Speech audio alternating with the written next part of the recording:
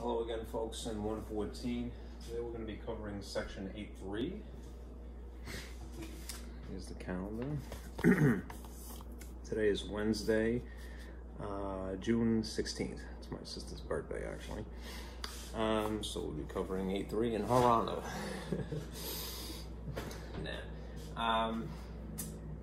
She would get mad if I said that, actually. Beatings! Anyhow, the packet I have for you consists of this page. This is an overview, as I like to do. Different measurements according to the dimension. Here is, although it's in black and white, your copy would be color. These are the formulas that are relevant to section 8.3. So I would definitely print that, unless you have them memorized. And then there are the word problems. All right, I didn't leave the solutions. I'm going to go through these entirely. They are in the book if you absolutely need them. There's a diagram for one of them. Okay, and I think that is it. All right, so print that and we'll go over it if you're following along. And I'll start the show here. Big shoe. Okay. Oh, it's quite a reflection there.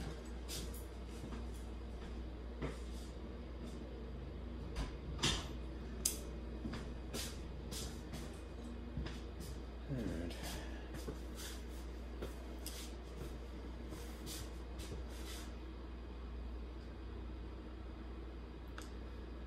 Okay. First things first.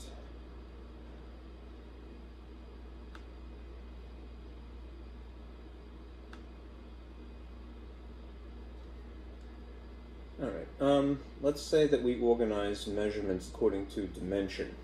Right. This chapter is about perimeters, areas, and volumes, so depending upon which one you're looking for, also surface area.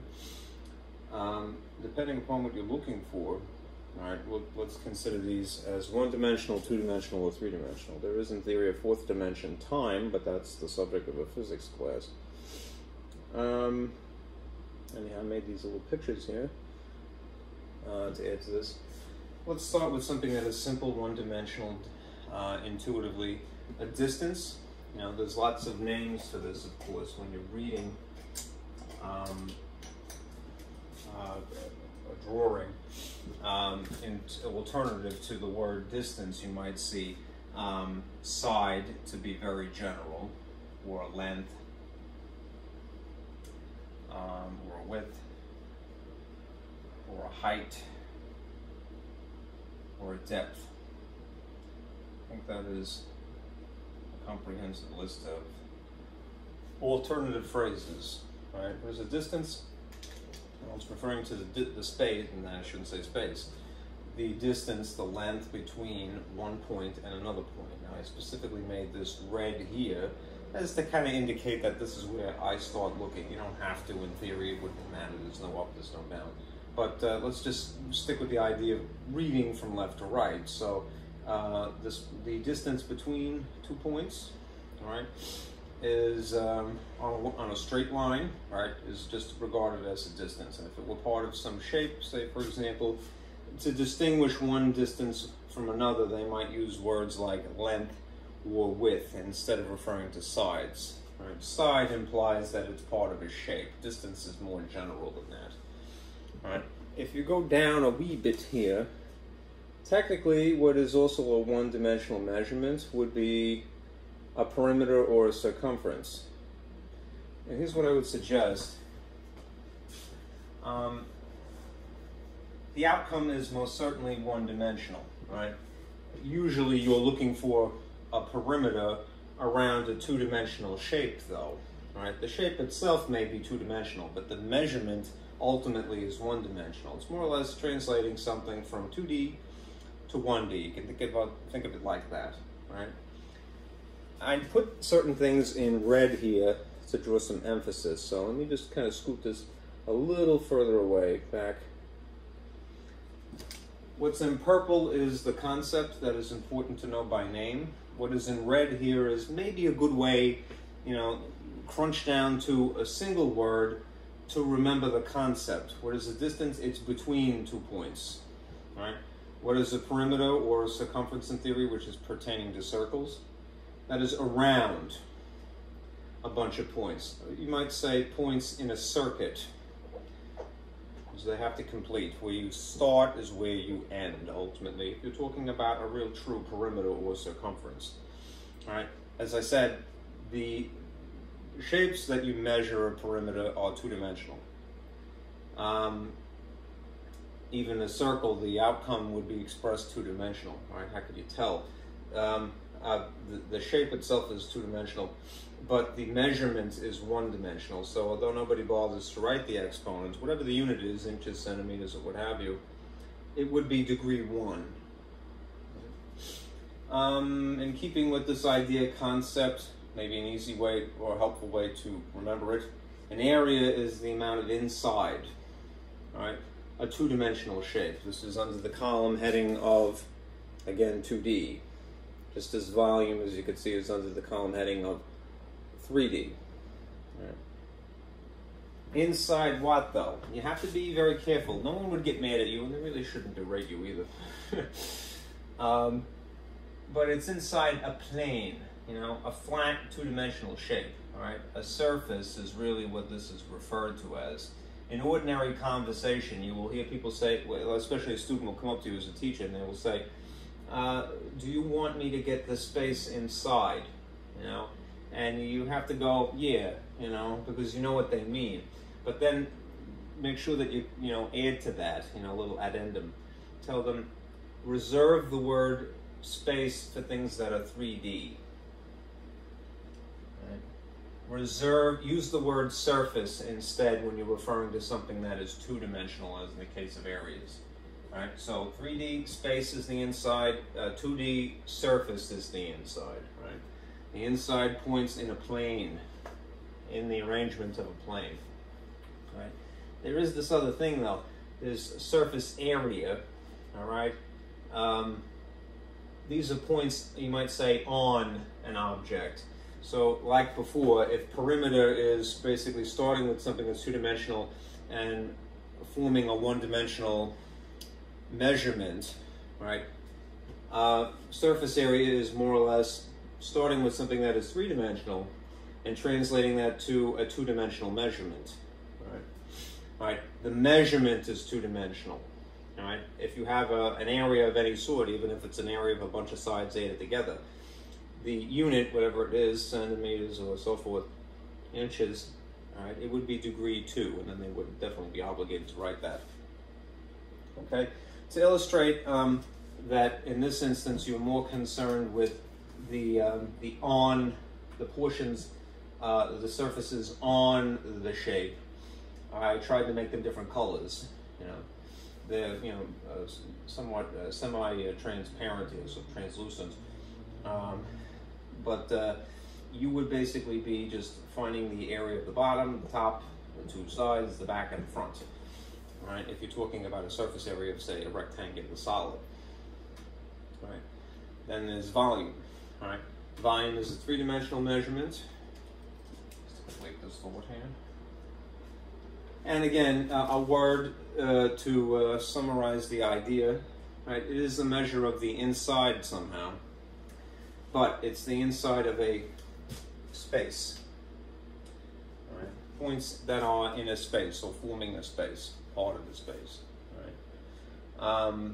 Again, try to reserve, especially as a teacher, try to reserve the word space. Everybody knows what you mean when you use it out of context. For things that are 3D and surface for things that are 2D. All right. Let's see. And in that case, the unit that you'd be left with, all right, whether the dimensions are here, here, and here, they would be degree 3. Okay? So that's how I've organized it, all right? What is truly three-dimensional? A volume, an area, and is truly two-dimensional, and a distance is truly one-dimensional, right? When you have these situations, they're a little bit more complicated than that, because you are talking about a 3D object in this instance, and you are talking about a two-dimensional item. all right? But the measurements themselves are more or less a translation. This is one dimension. This is one dimension in a different orientation. This is one dimension in a different orientation. This is a one dimension in a different orientation. It's more or less, again, translating these different orientations into, you know, one stretched out distance, you know. If you can imagine this as being segments that you then link up together, all right, think about it that way, all right. You translated a circuit path into a linear path, all right. All right, the measurement is one-dimensional. Surface area is the measurement is two-dimensional, all right. What are you doing really? The basic gist of perimeter or circumference is you're adding a lot.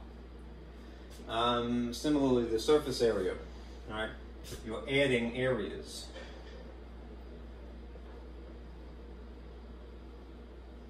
Right? In this case, you're adding distances or segments. Right? When you calculate an area by itself, each individual area, all right, what are you doing? You're multiplying in cases like this. All right? Same thing for volume, multiplying by 3 dimensions as opposed to 2 dimensions. All right?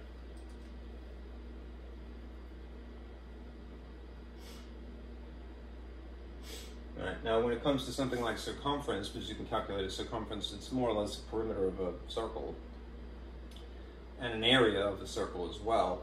There is a formula that you must incorporate pi, all right? In that instance, you are multiplying. All right. Now, let's get into it. Let me just quickly flash the overview of the formulas. Again, I would definitely print this page, because this is a very nice summary of formulas based upon the shape that you're working with. If you work with a triangle, you are subject to the use of these formulas. All right, now it didn't erase at all. Okay. Here. A triangle, you could calculate its perimeter. It's adding the side here to the side here to the side here. And in that case, they may just designate these as subscript 1, subscript 2, subscript 3. Right? A label, not an operation. Just so happens that subscript 3 is the base, ordinarily. Right? If you're calculating an area of a triangle, it's half times this dimension, base, and height dimension. Right? It's just so turns out that a triangle is always half of a rectangle.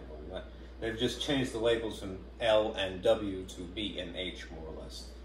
If you have a square, due to the nature of a square being all equal sides, rather than add, which you could do, add the sides one after another, it would be more efficient to multiply.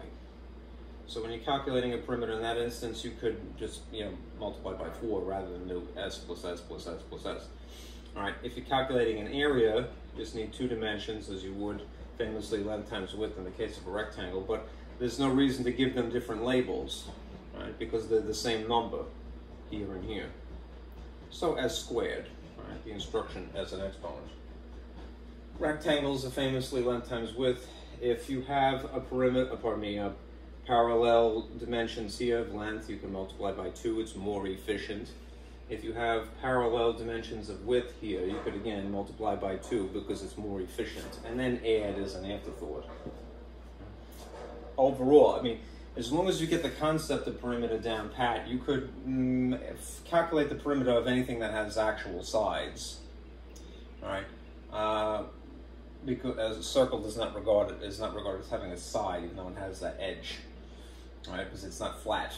Anything with flat sides, just add indefinitely if you need to. Here's the formula for a parallelogram, which is the labeling of which is what the area formula for a triangle derives from, base times height. This is a base, this is a height. Again, if you're calculating the perimeter, these dimensions W would be diagonal line here. You could multiply by 2 rather than add. It's more efficient to multiply, right? Trapezoid. This is something I was alluding to yesterday, right?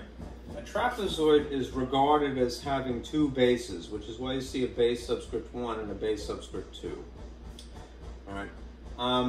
Again, you could add this side to this base to this side to this base in sequence, and you can get the perimeter. Because again, it's just a circuit around any shape. If you're calculating the area, though, right, it's basically, if you can imagine, a parallelogram, rearranged. If you took this half of it, this little triangle here, and moved it over here, it would, fit this shape, like so.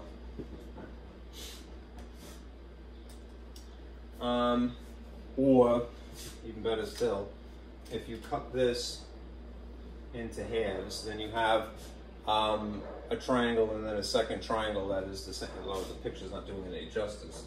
Sorry, I'm looking at it at an angle, so it makes my drawing it a little bit crooked. Without being in front of the projection. If you cut a parallelogram in half, then you see that you have 2 triangles. Right.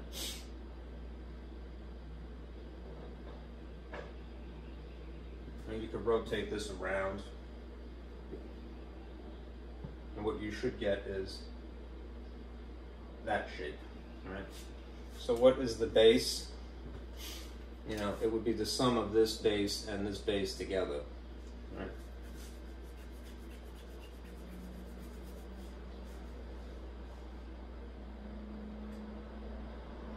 Right, the height dimension is the height dimension. And a half because you cut it in half.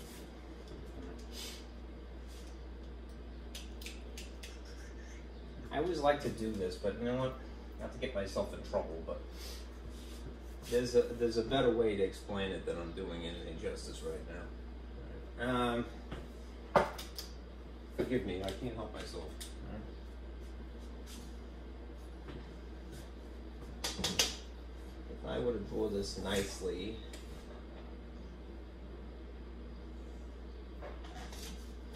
there's your 2 triangles, right? Here's the height of the triangle. Okay. That's the height dimension. Okay. And if you were just calculating this particular triangle, which I will shade like so, right? You could calculate that knowing the height and this particular base. So this would be an area of a base times a height divided by 2. Right? But then you would end up having, of course, a second triangle, which I'm going to highlight. It's upside down, granted. And its height dimension is the type as it forms a scalene triangle. The height dimension would be read from the outside. So I'm just going to translate this height dimension to the outside here. That's still height. Okay. Sorry. And the actual base would be from here to here. So if you can imagine this secondary triangle here, this would be a red triangle. It is its own base. Base 1 times the same height divided by 2.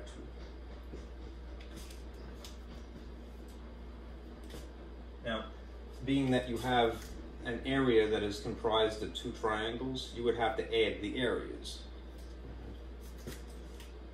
So area 1 added to area 2. And by virtue of the fact that they have common features, they both have the common factor of a height dimension that is the same. and they're both essentially being divided by 2, multiplied by 1/2. One could factor those out. So if you look at it this way, B1H over 2 plus B2 times H over 2. Right. If you were to factor it out, the common features, they would sit outside of parentheses, right? The 1/2 could be written on the outside of the parentheses because it's a common feature here and here. Similarly, the H's, right? What would be left behind, the things that they don't have in common, right? The base here and the base here. That's where it's 2. That's where this comes from. Okay, it's a crafty way of basically rearranging the parts. All right. Now, down here, more complex, the area and circumference of a circle, respectively. All right. Remember, in the case of circles, especially, let me start with that. You have to incorporate pi, whether you're calculating an area or you're calculating a circumference. And because you're using pi, now, sacred number that is pi, 3.14159, whatever it is, into infinity. Remember that it is irrational, so the decimal equivalent would stretch into infinity. And you can't use infinity, really. What you could use is a very high degree of precision of pi. But as soon as you round it to some particular place, and when you're a little kid, what do they tell you usually? They say, oh, well, round it to here. Knock off infinity. That's for practical reasons, right? We are armed with a pi button on our calculator, which it gives us a higher degree of precision. The best advice I can give you is this. Hold off multiplying by pi until dead last, for as long as you possibly can, because you don't want to round intermittently. Right? Avoid rounding pi until last, until the end of the calculation. Right? Sometimes that takes a little bit of strategy unique to the problem, where you arrange it so that you can do that you could basically round pi dead last. But do try that. In upper level math, and say pre-calc and calculus, a lot of times what they will say, although it is not immediately as satisfying, is they will say, write your answer in terms of pi. So you'll see a fraction in front of pi. All right, or a decimal from the rest of the problem in theory as a coefficient in front of pi. All right, but not the actual decimal itself. All right, why? Because this is pi symbol summarizes all of infinity without seeing it. Right? So it is in theory the accurate, correct, true answer, whereas something that incorporates the decimal equivalent is an approximate at best. It's not as good. All right. Pythagorean theorem is specifically for right triangles. Right, and it's famously this formula. The sum of the squares of the sides of a right triangle is equal to the hypotenuse squared. In The Wizard of Oz, at the end of the movie, when the scarecrow gets his brain, it's symbolized as the wizard gives him a diploma, college diploma, right? And he, immediately upon receiving the diploma, recites badly the Pythagorean theorem. It does it wrong, It says isosceles when he should say right triangle. So I can't help but sense that is sort of a jab at academia, from the movie industry in 1939. Anyhow, it's the sum, two things added, of the squares, things raised to an exponent of 2, of the sides, the legs, of a right triangle specifically. It has to have this box here, the 90-degree angle. It's equal to the hypotenuse dimension is the c, also squared. these are, they use the word leg to refer to them. And they're interchangeable, which means that if you prefer, you could have the label switched. You can make this B, you can make that A. It's not going to hurt it. The one thing that is non-negotiable is the hypotenuse. The dimension that is across immediately from this box, right, must be the C value, right? So don't swap that around, right? As with all things with algebra, as long as you have the majority of information, you can rearrange it and you can figure out the missing chunk. Right? So if you have 2 out of 3, that's good. To quote Meatloaf, 2 out of 3 ain't bad. All right. Who thought I would quote Meatloaf today? I didn't. All right. All right. Enough of that. All right. Let's do some examples here. Now, why on earth did I save that? All right. Okay. We're going to practice with these word problems provided by the textbook resource.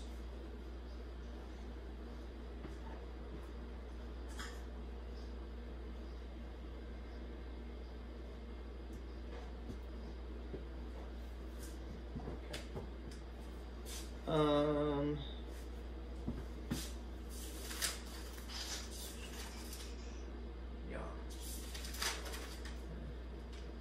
I'm going to get into volume apparently tomorrow. I forgot about that. All right, but I need to have the overview ahead of time. All right. A lacrosse field hockey of some persuasion, right? Example, Rob wishes to replace the grass that is the sod on a lacrosse field. 1 pallet of Bethel Farm sod costs $360 and covers 480 square feet. Now, before I go any further, all right, remember conversion factors. These are not really the same dimension. You know, this is talking about an area. As you see, it's a square feet. And this is an amount of money. All right? But you can nonetheless treat these as a conversion factor. So I'm just going to reserve this information up here. $360 of sod essentially equals 480 feet squared area. Right? This is the cost, and this is sod, grass. Right? If the area to be covered is a rectangle,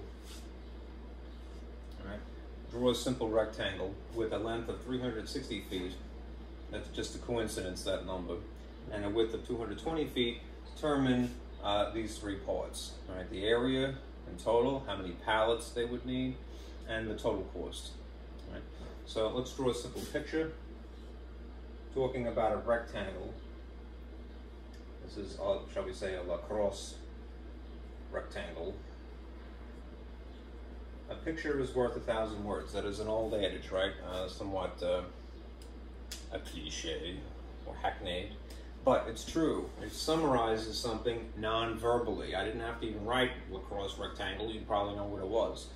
All right. I'm going to label it, all right, to set a good example. It's the length of 360 feet. So let's just say that down here, this is 360 feet, and the width here is 228 feet. Sorry, my blue is not behaving today. Come on, blue. All right. Come on, there we go. That's that's nice. All right, good. All right. So what do we do? Calculate the area first. If you have this dimension and this dimension known, and looking at the, unless you have it memorized, of course, the formula at length times width for a rectangle, right? You have all the information you need to answer this question. So, doing that really quickly, the area would be equal to 360 times 228, right? Feet and feet, which means that you're going to get naturally feet squared because an area is a 2-dimensional outcome. All right, measurement. All right, now if you actually did the multiplication, what would you get? You should get 82,080 feet squared. Let me just verify with the calculator here. A little bit of light is kind of cool. 360, turn it on for a signal. 228. 360 times 228. 82,080, that's correct, good. Alright, so we've answered the first part here. Alright, how many pallets of sod does Rob need? Alright, well, this is the cost of one pallet, so I actually could add another part of this conversion factor here. This is equal to one pallet. Right. One pallet is $360. Simultaneously, one pallet is the equivalent of 480 feet squared. All right. So if you wanted to, you could write, just take 2 out of the 3 parts again and write them as a ratio. So how many pallets? And this, since we have an area to work with, we're going to associate these 2 things together in tandem. All right? What are we given to borrow that model? Remember this conversion factor model. Given, multiplied by the conversion factor, equals what we want.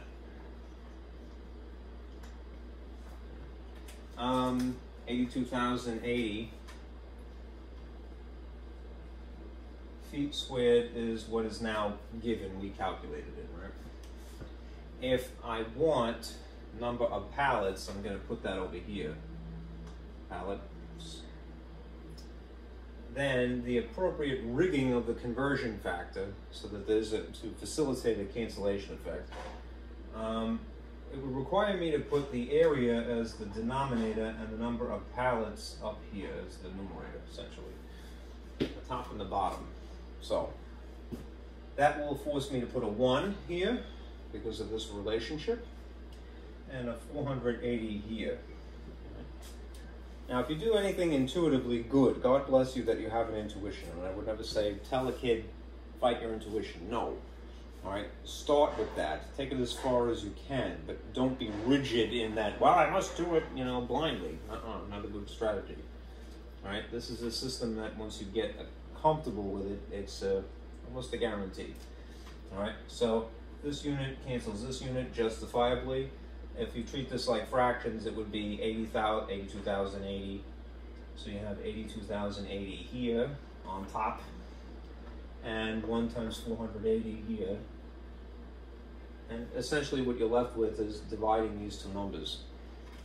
So if you have this still on your screen, 82,080 divide by the relationship of 1 to 480. And there you see, 171 pallets. Okay. The pallets is 171 pallets. All right, now lastly, the cost of sod to purchase, more or less the total without saying the word total, right? You're going to take this conversion factor, right, and use this much of it. You've calculated the number of pallets. The relationship is 171, but the relationship is 1 to $360. So if you're given now 171 pallets, and you multiply strategically by this relationship, $360 for 1 pallet, rigging it so the unit, the weird unit of a pallet, cancels here and here because this is above the line and that's below the line. It's more or less dividing without consciously thinking of it. And then you're just left with 1s as the bottom, which is superfluous, you don't need it.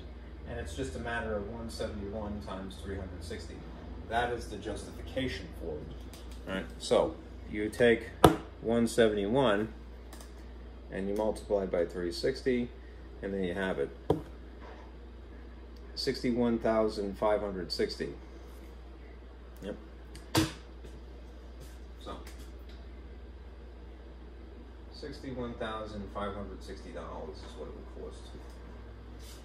That's quite hefty price tag, right? Alright, so not too bad, right? Right? We're relying as we should. When you teach the subject of mathematics, think about it like Apex technical schools from back in the day, you know, which was, if you're not familiar, it was a commercial, local mechanics trade school. They give you the tools, right? That is the way it should be taught, right?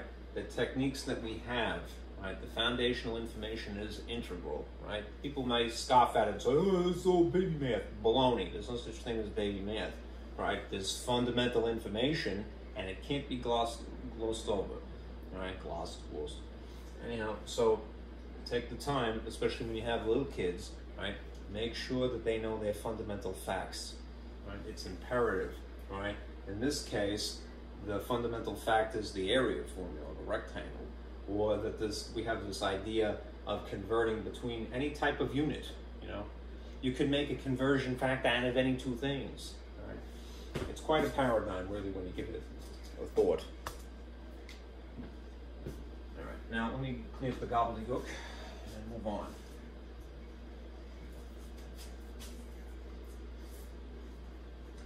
You're not teaching a kid to get the answer. You're teaching them how to think. That is the most important thing, how to be rational. Okay. The second question is about a moat. There we go. That's cute, right? I hope there's not too much glare.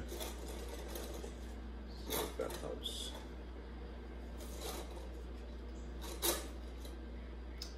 Oh yes, lovely.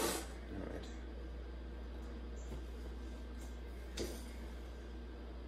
Alright, I don't want to block it. Alright. Here we go. Here is Castle von Ziegler. Right. Don't storm us, we'll storm you. Okay.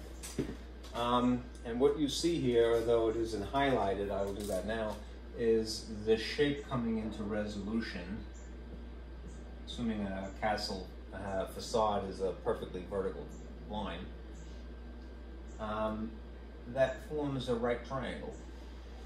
Okay. This is a right triangle, which means that if necessary, we could employ the area of a triangle, any type of triangle, you can calculate its area. But if it's right specifically, and one could assume that, right? Generally, you know, it's not like the Leaning Tower of Pisa, you know. The sides of the castle walls here are perfectly vertical and perpendicular to the ground, right? So you could use the Pythagorean theorem. A squared plus b squared equals c squared. Right, now let's read it. The moat surrounding a castle is 18 feet wide. Right? And, sorry for the scribble here. The wall of the moat, the wall by the moat of the castle is 24 feet high. Thank you for illustrating. If an invading army wishes to use a ladder to cross the moat and reach the top of the wall, how long must the ladder be? If they extend the ladder from the edge of the moat here to the very tippy top of the castle here, right? It's a diagonal line, right? So essentially, what have they done? They're forming again a right triangle, just to emphasize here, and its dimensions are 18 by 24. Okay, so let's label it.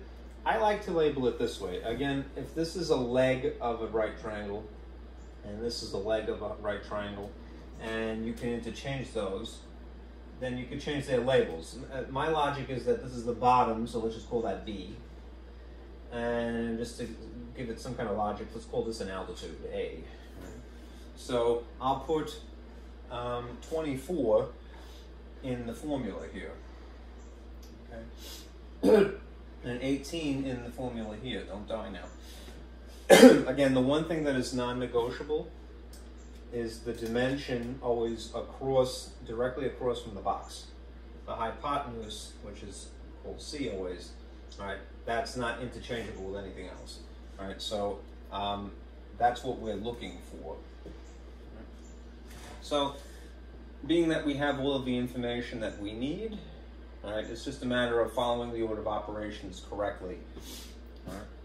All right. You could rearrange this one step further. Yeah, let me show you something interesting. If you take this c squared one step further, that would basically get you to the point of answering the question truly, which is to have it degree 1 c rather than degree 2, which is what the formula gives you. All right. Most of your attention, again, is just following the order of operations here, which is to square first and then add second. But, all right, and you could do that now immediately, and there's no sin in that. But if you want, you could do what you'll eventually have to do, which is to simplify c squared down to just c degree 1. And you do so by opposite operations. What is the opposite of squaring? Square root. All right. So if in theory you've performed the opposite operation known as a square root here for this cancellation effect, essentially, you are obligated to do the same thing to the opposite side, as always the case with solving algebraically. So in this instance, you're going to square first, then you're going to add second, and then because of the encapsulation of both of these things, you can more or less treat these as if they were in a parentheses and do the square rooting last. All right. Anyhow, what do you get? If you use your calculator, and I would, you know, start by clearing out whatever mess is there. Be very anal about, not a logarithm, all right. Be very careful about how you arranged this half here of this equation when you're typing it, right? You want to make sure, you can't rely on a calculator to know the order of operations. So if you take the time to write something this way, write it exactly as you see it here, all right? Engage the square root, which is, you would have to hit second first, and then this upward pointing arrow button. And then you see it shows up there. You know what, that's the generalization, so let me clear that, sorry.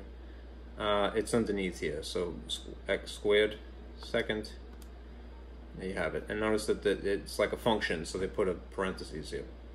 Now enter the other guts here that you see. So 24 squared plus 18 squared, and then be a good sport and close the parentheses here. All right, and it should be good to go. All right. So you have 30, which is cool. All right, you get a nice round number. All right. This length of this ladder is 30 if it's feet dimension here and here, then it has to be feet. It's one dimensional, right? Because it's a distance, it's a length, a diagonal length. Okay. Moving on. I like this question. This is about pizzas. It's an indication of where my mind is at.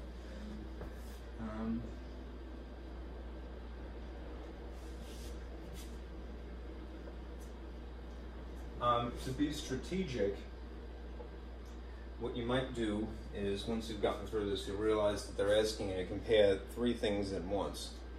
Kind of reserve some space on a piece of paper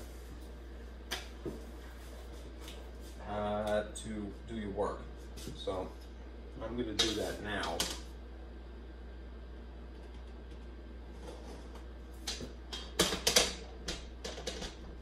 And if you collimate, you can compare things side by side. It's a little unpleasant because of the break in the PDF file here, but let's read this first. All right. And I'll try to add some distinction with color here. All right. Victoria wishes to order a large cheese pizza. She can choose among 3 pizza parlors in town: Antonio's, Steve's, Dorsey's. Before you go any further, let's call this Antonio Anthony. All right. Steve's. And Dorsey's, which I'm going to use black because I can't trust green.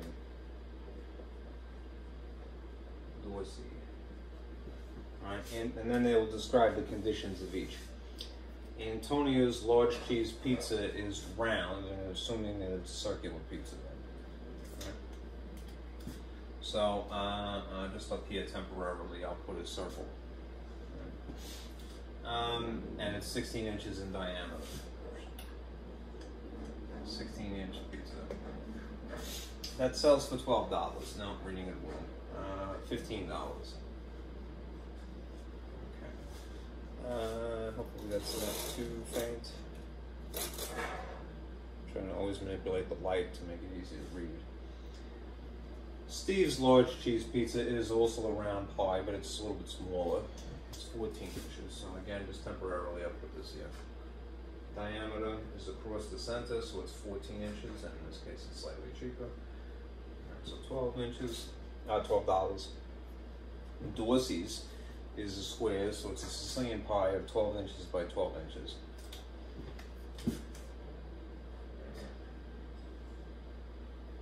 $12 by 12. And that sells for $10.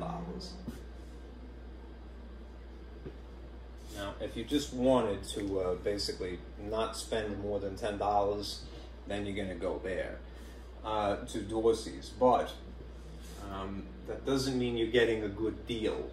Right? All three pizzas have the same thickness, so you don't have to consider the volume of them. All right? To get the most bang for her buck, all right, from which pizza parlor should Victoria order her pizza? All right? What you need to do here is to basically convert these each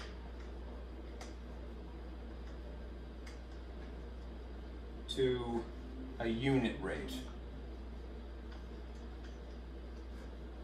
all right, which means that you have a basis of comparison that's consistent, a cost per one, in this case the inch squared. It's not a fair comparison as they are, but you're going to make it a fair comparison. Right? You're going to translate these each to areas, and then you're going to convert the area. You're going to convert area into a unit rate, which is an amount of money over 1 square inch. Right? If the denominators are all 1 square inch, right, and the numerators are essentially whatever the dollar value is unique to each of these, then it is a fair comparison. Right? As to which is the best rate, doesn't mean it doesn't mean you're going to save money. It just means that, at least not immediately, it just means that you're going to get a better deal. Right? So this is a fair comparison. That's the whole point of this. You're making a fair comparison, and you can't do that initially. However, in each of these cases, based upon the shape of the pies, you have to use a different area formula. So, let's calculate the area of Antonio's. His area is going to be a derivative of the the area of the circle formula. So, it would be pi times the radius squared. Yes, they gave you a diameter, so you have to infer a little bit. Similarly, Steve, you're going to use the area of the circle formula. So it'll be pi times, again, the radius squared, or whatever you manipulate it to look like. And Dorsey is just going to be the area of the square. So you could use the square formula, which is side squared. That one's the easiest one immediately. Because if it's a square, the dimensions are 12 by 12. They did explain that already. If you put that in here, 12 inches squared, that means that this area is 144 inches squared. Save that area. Come back to it. These areas are going to unfortunately incorporate an irrational number known as pi, as sacred as it is. So you're going to end up having to round at one point. right? I would again try to reserve rounding for dead last. Hold off as long as you can, all right? Because you get a better answer if you do that, all right? In the case of Steve's pie, right, it's of course a diameter of 14 inches. Now, as long as you know what the concept of a diameter is, that it's half, it's the whole way across the center. This looks like a pokeball here. All right, then half of that would be 7 inches. Right? So you would insert a 7 here. And it's technically inches. All right, now do follow the order of operations. Right? You square before you multiply. But again, reserve using 3.14, whatever equivalent to pi, for last. All right, so it might not be immediately satisfying, but do this. You're going to square 7, which means you're going to get 49. And I'm just going to keep the pi symbol attached to it for now. All right, and then write inches squared. Save this, because even though it is, again, it's not satisfying because we didn't use 3.14, that is exact, right? As long as I maintain the symbol of pi, I have an exactitude, right? That is a word, right? If it is. Now, as for Antonio, similar situation. A diameter goes across the center, so half of that necessary for this sake would be 8 inches. So I would insert an 8 in here, and again, square it before you multiply to follow the appropriate order of operations. We could just stick them at a half of the formula here. This would be 64 pi inches squared. Okay, save that. Again, not immediately satisfying. Yes, you can, if you want to, multiply by 3.14, use your calculator to whatever 10 places of precision. But I would resist that temptation for the sake of being exact as close as you can, you know, as accurate as you can, as precise as you can be. All right. Anyhow, now the fair comparison again would be an amount of money over an area, because it would be over 1 inch squared. A unit is whenever you have 1 in the denominator. So this value, right, is going to have to be divided. I'm just going to, for the sake of space, erase this for a moment. And this, because we did the work, and that.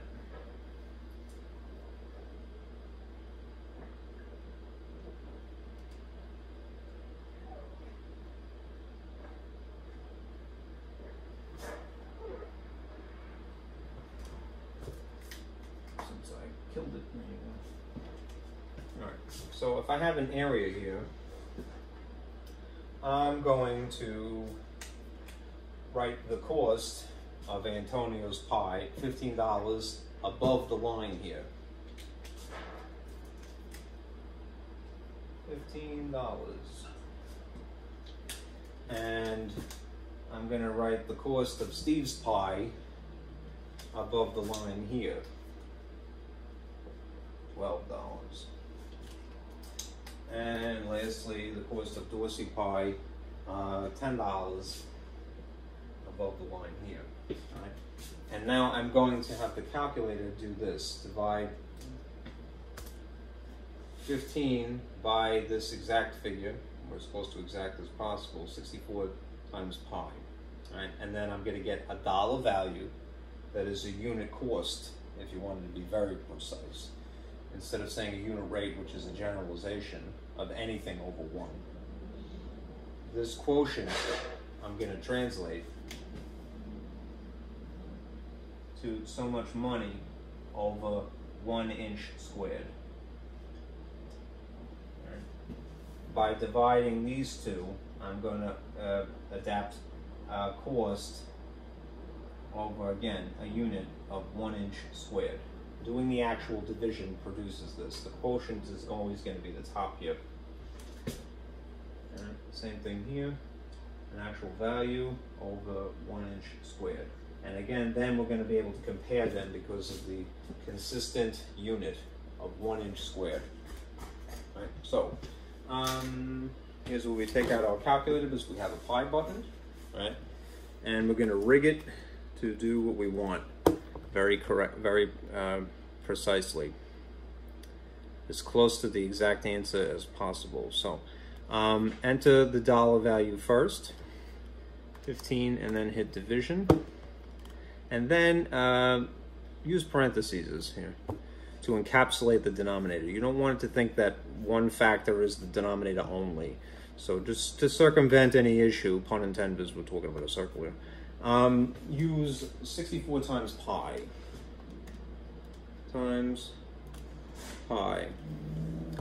and close the parentheses. This is going to give us a very, very, very precise answer, because we didn't round yet.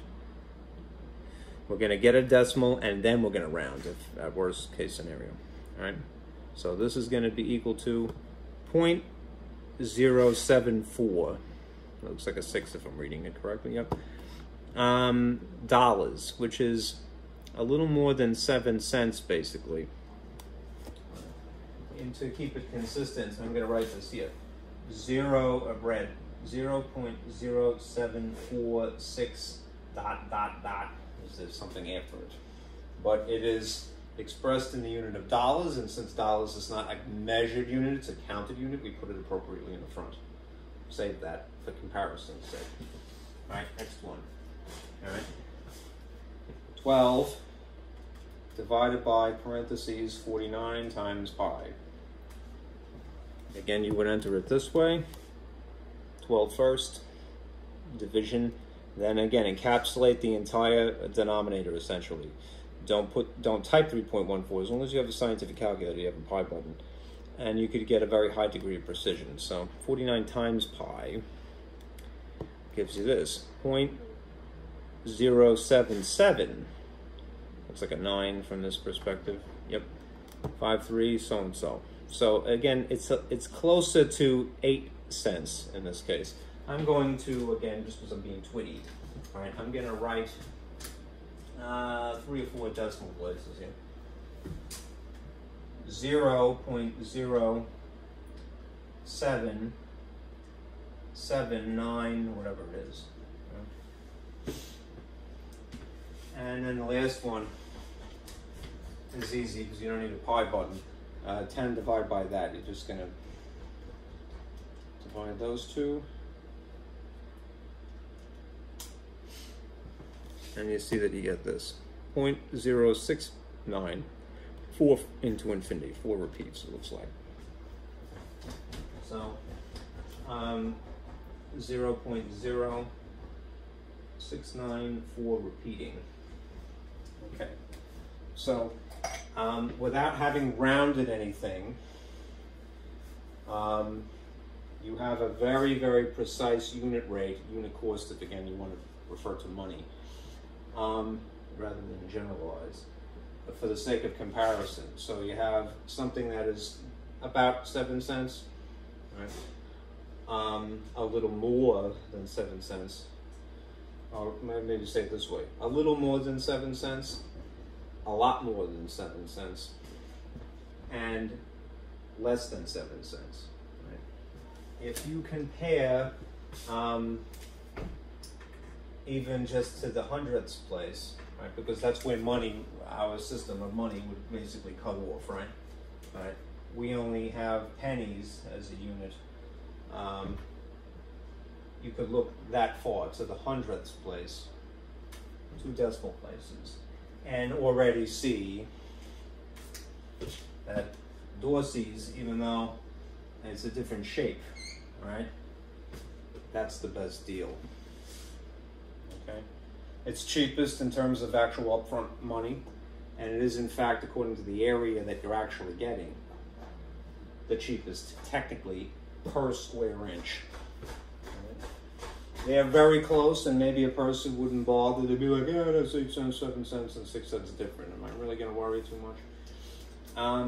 No, ultimately you decide based upon, you know, what flavor you like, you know, or what the consistency of the actual pie is really what you decide for me. But if you're just thinking about something purely from a practical standpoint, That's cheapest to begin with, and it also happens to be the best deal.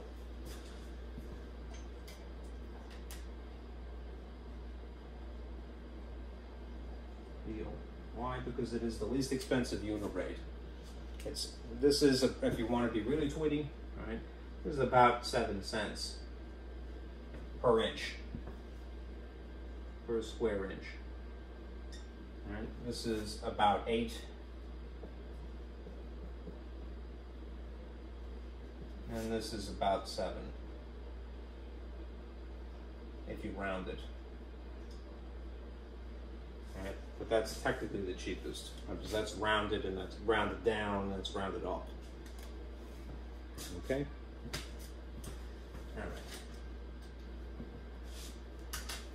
All right. Let's see.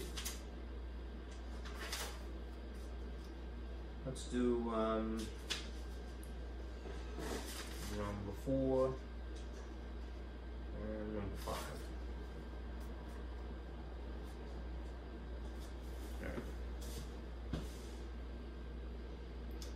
Number 4 is, that's funny, why did I put that there? Okay. This picture is pertaining to example 5, so it's out of order really. But let's look at number 4 first. Okay.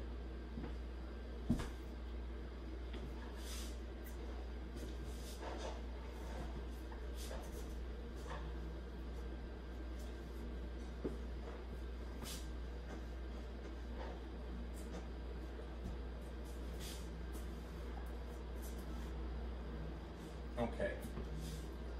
Now, this is more straightforward than example 5, because it's just talking about shapes per se. Right? Determine the shaded area. Right? In a situation like this, you have to think more like an artist would. If you've ever used a program like, I believe Photoshop would do it, but I've used the program Inkscape. Right? They have features like this that will help you draw that you have one shape superimposed upon another, and in the process you can delete out one or the other portions of it. In this case, you know, what we're preserving is this much of the parallelogram, really, what I'm semi-coloring in here. Right. You do have to be able to recognize the shapes that you're working with, but if you determine the shaded area, just what is crossed out here, crossed hash, right? Think about it this way. Right? You're going to identify the shape or the shapes involved. Right? In this case, a parallelogram and a circle. And then if you just want the part that is in blue, subtract these. Subtract out the circle area. Okay. Now some of the information, I got dirt on my glasses. Some of the information is disguised. Right? Remember the formula for a parallelogram, an area of a parallelogram, is base times height. Right? We evidently have the base immediately. It's 10. Right? So I would put a 10 in place of that. We can determine what the height is, though, by sort of rotating this dimension of a radius, apparently, and doubling it, because the radius would be here and also there, right, if you just rotate it downward. Right? So think about it as a diameter instead of a radius. Right? The diameter would be 2 times 2. So it would be 4. Right? This is feet and this is feet, which makes this 40 feet squared. Right? Just the entire parallelogram, the entire thing. Right? That is without taking the whole into consideration yet. Now, when you get the formula for an area of a circle, all right, remember that the area formula of a circle is pi times the radius squared. Right? Again, resist the temptation to use 3.14 immediately. They do tell you use the key on your calculator and round your answer to the nearest hundredth, but do that last. All right? Get a better answer if you do. All right. The radius is 2. Coincidentally, you're going to get a 4, right, because you're squaring. All right. What you might write this as is in terms of pi initially, rather than a decimal.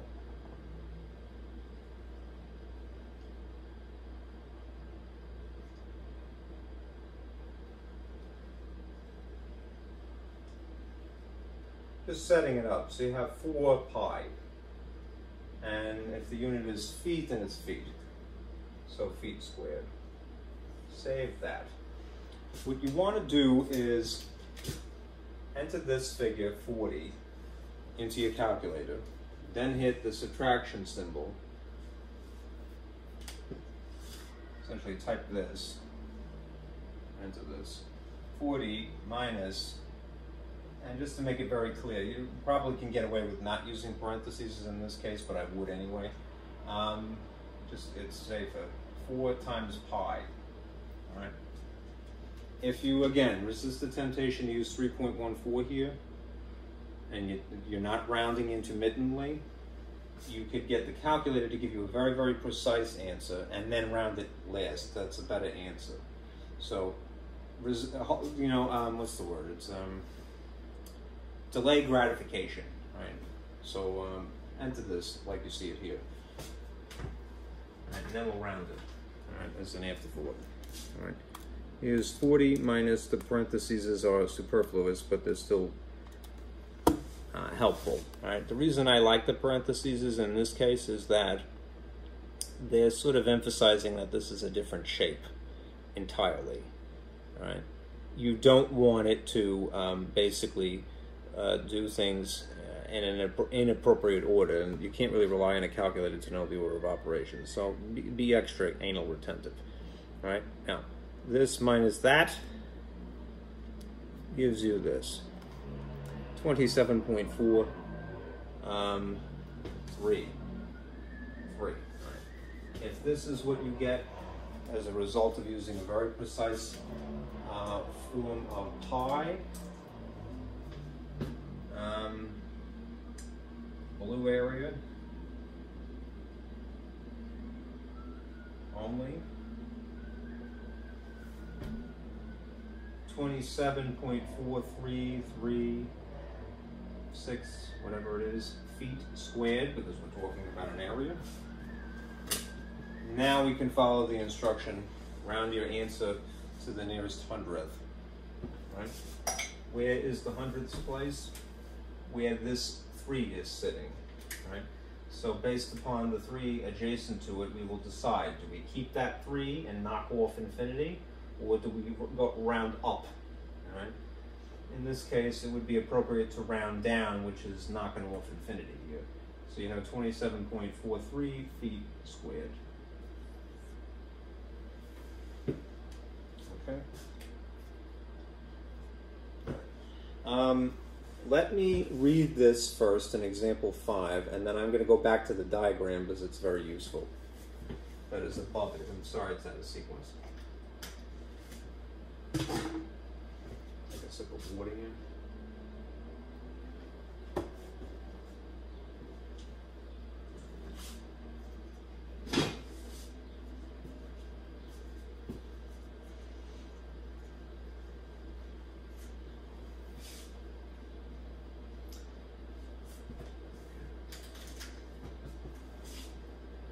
Applying lawn fertilizer. Alte plans to fertilize his lawn. The shapes and dimensions of his lot, this is grass basically, his house, driveway, pool, and rose garden are shown in the figure above 8.3 on page whatever. 1 bag of fertilizer costs $29.95. Here again, would be good to write this information for your own sake, because it's a conversion factor. So I'm going to write this just out of the view of the projection.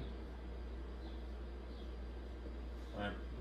1 bag of fertilizer costs $29.95. So you could say that it equals for all intents and purposes, $29.95. And simultaneously, it covers 5,000 square feet. Now, when you end up incorporating this as part of your calculation, remember, you could group these two together. You could group these two together, or you could group these two together, right, at will. As long as you have two parts to form a ratio, you're fine. All right. Determine how many bags of fertilizer Alte needs and the total cost.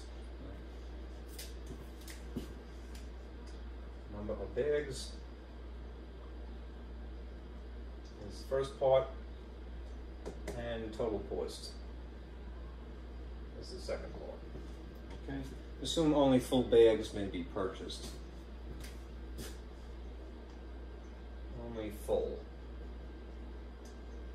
You can't have a fraction of a bag, even if that is correct technically. All right, now, having dissected the information that is imperative here, let's go back to this illustration. This is the property itself. Right. Where are we going to put fertilizer? Are you going to put fertilizer in the pool? No, that would be a terrible swim, right? You're not going to put it in your house, hopefully. And if you put it on your driveway, then you can't park there. Arguably, one could put it in the rose garden. Let's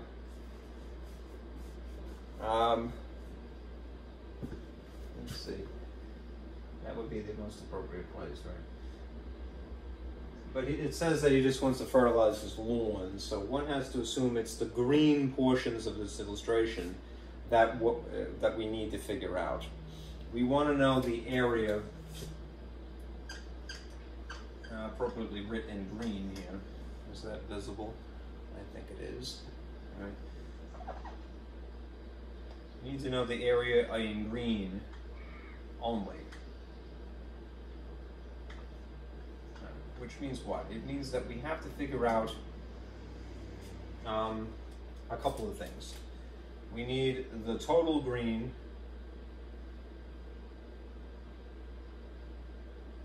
rectangle, or what would be the total green rectangle. And then we need to subtract a sum of other areas to get green only. The green with the void of the pool, the void of the house, void of the driveway, and void of the rose garden. Right. A sum of the other areas, and that's why, since I'm talking about a sum, it implies that it's several things added. I'm going to encapsulate them in parentheses like this temporarily. Right. Some of these, because of the shape, you can get them right away. Let's figure out the area of the pool and just maybe superimpose it here. All right. If this is a rectangle, and one would assume a pool is, right? It's 20 times 30 for area, length times width, right? So 2 times 3 is 6, with 2 zeros is 600 feet squared. Okay. Similarly, a house is an area that is a length times a width, and it's 60, although I wrote it in a dumb place, times 40. So it's 6 times 4 is 24, but 2 zeros is 2,400 feet squared. A driveway is another rectangle, right? A length times a width, because it's a rectangle. So 4 times 16 is, let's see, 24, 64? Yep, 64. Okay. So 64 feet squared. Save that figure, right, and these two. 2,400 and 64. All right, and then there's the rose garden, which is evidently a nice circular, so probably gazebo or something like that there. If it is actually have a canopy, I don't know. it's a circular shape, but they're giving you a dimension that is a diameter, apparently. So red, this is going to be pi times radius squared.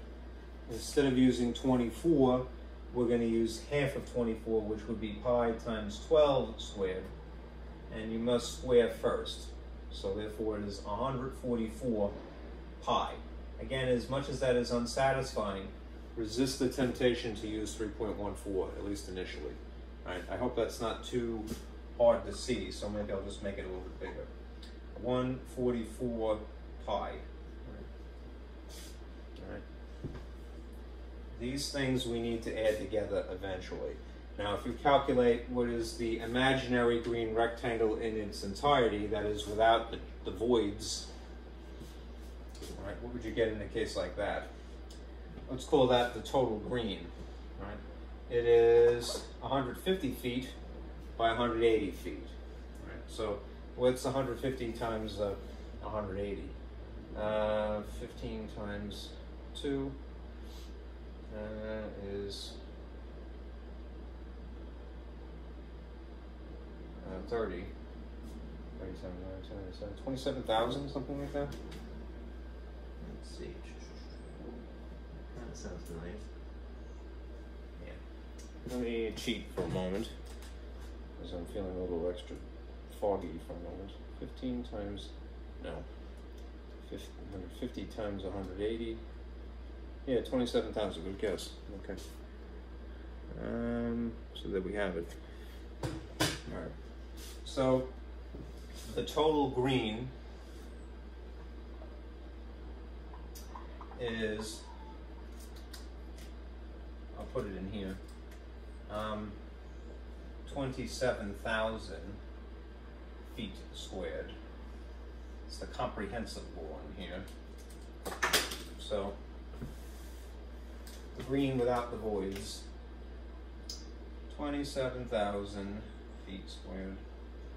And now we have to calculate the sum here. What would this sum consist of? It would consist of 600 plus 2,400 plus 64 plus 144 pi. All right, all feet squared. It is appropriate to subtract this eventually because you have area minus area. All right. Now, again, just for the sake of a very, very accurate, close to the exact answer question, let us type this. Type 2,700 into your calculator.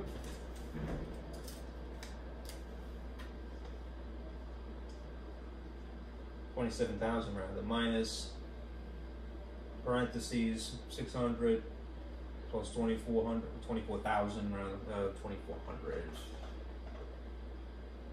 plus 64 plus 144 pi. Notice that I'm putting pi at the tail end here because I don't want to round intermittently. So I'm rigging the situation so that I can avoid doing that. All right, this is more or less how you will enter it. 27,000 minus the sum of 6 parentheses, make sure you include that, 600, 2,400, 64, 144 pi. All right. And that will just give us the area. So that, clear. 27,000 minus parentheses 600 plus 2,400 plus 64. Oh, pardon me, 640. Right, yeah. Because there's a 0 here, right? So 640. That'll be a dodo double. 640. 640. 640 plus 144 pi close parentheses. All right, just to show you, this is the end of it. If I scroll backward, you see the other add-ins, and then the other subtrahend. Okay. So 27,000 minus 600 plus everything encapsulated here. All right, enter.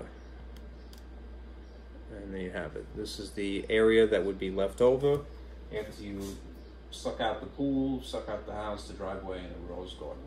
All right, 22,000. 907.61, something like that. Keep it on your screen. I'm gonna just clear up the gobbledygook a little bit here. Make it easier to see what's unfurling. We calculated this.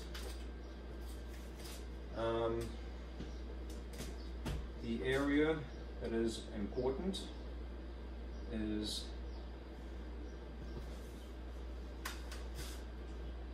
22,907.6106. That's as far as it is on our screen, at least.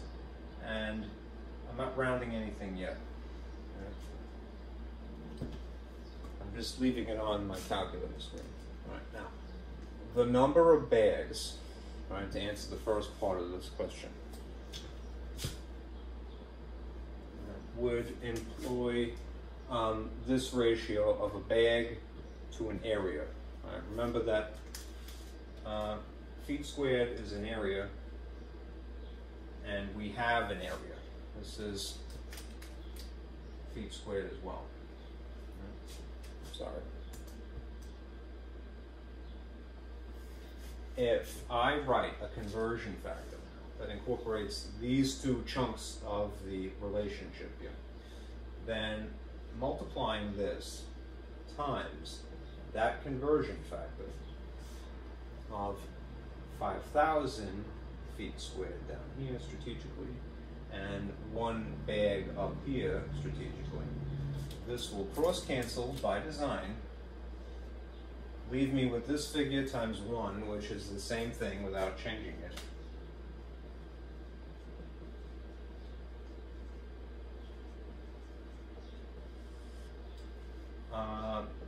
Over 5,000, which means, again, without having touched your calculator, you just have to divide by 5,000, you see, is the answer. So divide by 5,000, and you get that. 4.58 such and such. Okay, so this is bags. 4.58, whatever it is, 81, blah, blah, blah. And the question was that you can only purchase naturally full bags. So you're not going to buy 4 bags, you're not going to have enough. All right? And you can't get a fraction of a bag. So what do you round it to? You have no choice at this point to round it to 5 bags. That's how many the Altair would need. So we've answered the first question, the first part of this. Number of bags, you'd have no choice but to get 5. Now, if you're trying to figure out how much would it actually cost, yes, you're going to get stuck with some leftover fertilizer, but so be it. More for the rose garden. All right. Now, go back to the conversion factor relationships here and borrow, again, 2 of these. So you would need, in an instance like this, different things. You need bags and an amount of money. So rigging this to cross-cancel bags, you would put bags down here, and the dollar value, although it might be counterintuitive to you, you put dollars always in the front because it's not a measurement, it's something that's counted. It's 29.95 per 1. This will strategically cancel the unit of bags, even if that seems silly. You have denominators of 1, which are totally superfluous, and it's really just a matter of doing 5 times 29.95. 5 times 29.95, which would be 149.75. They don't tell you to round anything else, right? I don't think so. Okay. So So that's cool, right?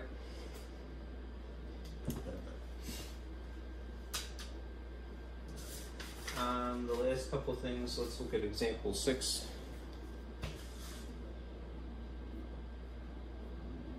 And 7, respectively.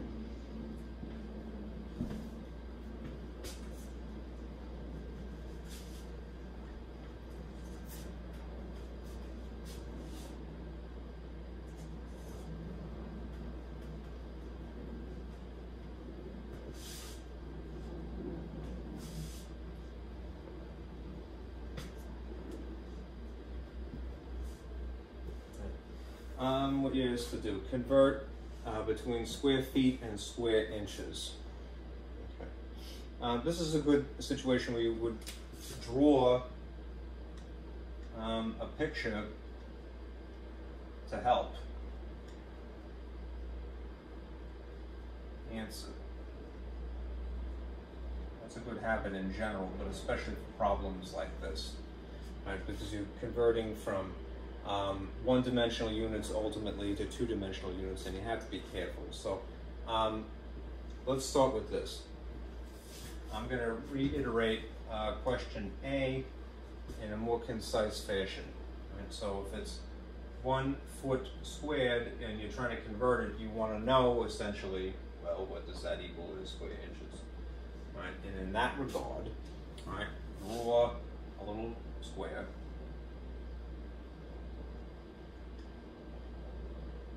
And give it some dimensions, right? If it's a square foot, and you know an area, which is what it would have to be, is a length times a width, or a side times a side, if it's talking about a square technically, then it would have a dimension of 1 this way, and a dimension of 1 this way. That's 1 foot times 1 foot would have to be, all right? Because it's 2 things multiplied, and if it's the amount of 1 here, it would have to be 1 times 1. All right. Translate this individual dimension into inches, because there, you know that you can. As an American, you're probably used to the fact that 1 foot is 12 inches. So this would be same thing here. 1 foot is 12 inches. All right. Now, if you perform the same multiplication, 1 times 1 is 1 in feet, you know, if you do it in inches times inches, you'll get the equivalent of square inches, right? 12 times 12 is what? 144. Okay. Similarly, here's B. Convert 37 feet squared to square inches. 37 feet squared is equal to how many square inches? You don't have to struggle in this case because you've already produced a conversion factor. This becomes a conversion factor for this problem. Right? You have the unit ratio. So, in this case, maybe start with the model.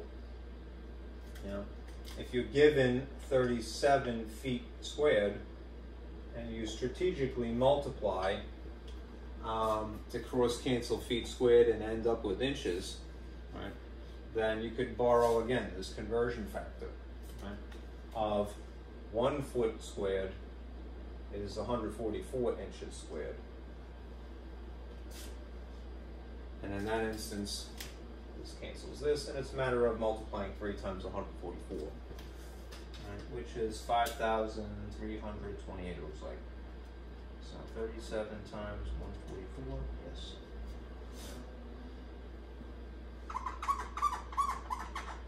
This will be 5,328 inches squared. Okay, C. Now you're going to go backwards in this case, but again, you already have the conversion factor because you derived it. If you are given, essentially, part C here, sorry, I'm going to lose my markers, 432 inches squared, and you strategically rig it to cross-cancel inches squared, that will require you to put inches squared down here and square feet up here. All right. The conversion relationship is 1 foot is 144 square inches. And why? Because we're talking about areas rather than one-dimensional units. So this cancels this. If you treat it like fractions, it's top times top and bottom times bottom. And what you end up with is 432 above the line and 144 below the line. And you have the unit that you want good to go. Right? You would use a calculator to get a very crystal clear answer here. 432 divided by 144, and you get exactly 3. Right? This is 3 feet squared. Yo. Okay.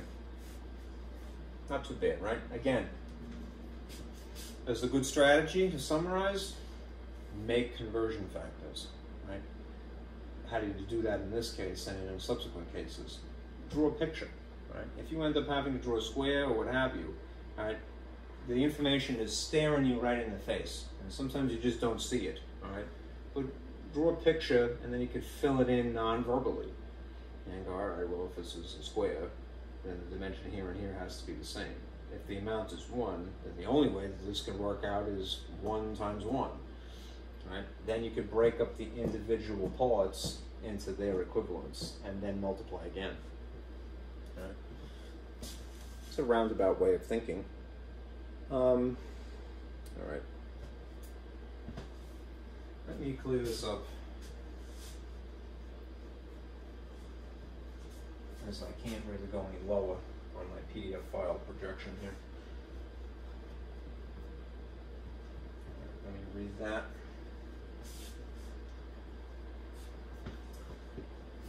Rebecca wishes to purchase marble flooring for her rectangular office floor, which measures 27 by 23 feet. All right, it's a rectangular office floor, so again, start by drawing a rectangle.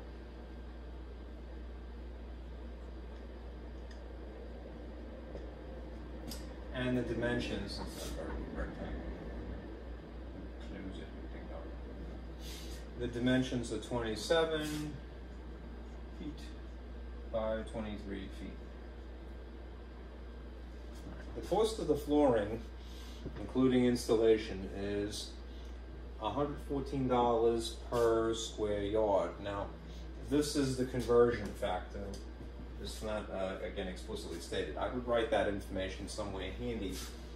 $114 essentially equals 1 square yard. Right?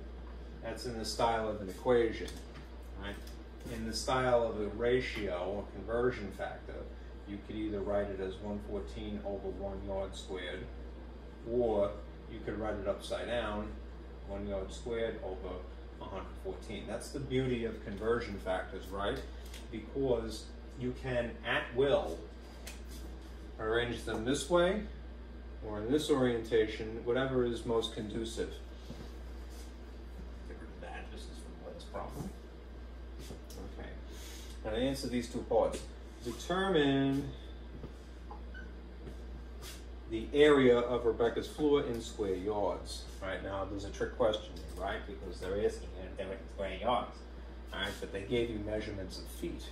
You could, if you wanted to, convert each of these dimensions before you multiply, but I wouldn't. I would do it, rather than do it twice, do it once. So we're going to take this area, recognize that we're dealing with a rectangle, and that it's a matter of multiplying two things. Substitute the appropriate dimensions here and here, 27 feet and 23 feet, and then spit out so many feet squared to start with. So what is 27 times 23? And I got a logarithm going on here. 621. This is 621 feet squared. Again, even our conversion factor incorporates square yards. So what we're going to need to do is borrow an appropriate conversion factor, which is available, to cancel out units of feet squared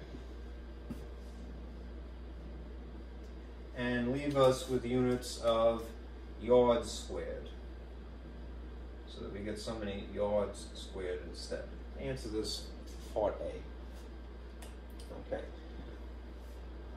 In that event, draw a little picture to help summarize. Here is a square yard. A square yard would in theory be 1 yard this way times 1 yard this way. How many feet are in a yard? 1 yard, 1 dimension, is 3 feet. And the other one would be the same thing. 3 feet. So, you know that a square yard produces an area naturally, and therefore it would be this times this, 1 times 1. What if instead of yards you use the one-dimensional unit of 3 feet by 3 feet? Then you get what? You'd see that 1 yard squared is equal to 9 feet squared. In this instance, we're talking about 1 dimension to 1 dimension. In this case, we're talking about 2 dimensions to 2 dimensions. Run the picture, you can help pluck out the necessary information. So, appropriately, 9 would go here, and 1 would go here. And then we could get the satisfaction of crossing out these units that are diagonal here, and then treat them like fractions. 621 above the line, and 9 below the line. So you're going to use your calculator to divide by 9, and you get 69 exactly. All right. The area is equal to 69 yards squared. Save that, because that's just part A. Okay. Now, to determine the cost of the marble flooring, we're going to incorporate this conversion factor oriented like so or like so. All right. If we want to get a dollar value, we need dollars on top, so we're going to borrow this one. All right. That means that 69 yards squared, you can put it over 1 if you like, times the appropriate conversion factor is going to give me an amount of money. The conversion factor oriented appropriately would be this one, 114 over 1 yard squared, and that's visible. This strategically cancels this. You're left with the ones in the bottom are superfluous. It's 69 times 114. And a lot of times when you do problems like this, be very strategic, which you only get in the long run. You go to your calculator and you don't have to do much. $7,866 is what it's going to cost Rebecca. Poor Rebecca.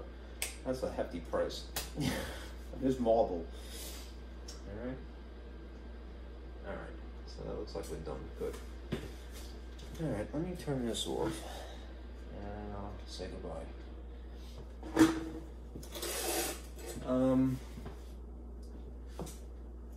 For homework, again, if you've been consistently following the schedule as outlined in Canvas, for homework, do section 8.3 in MyLab.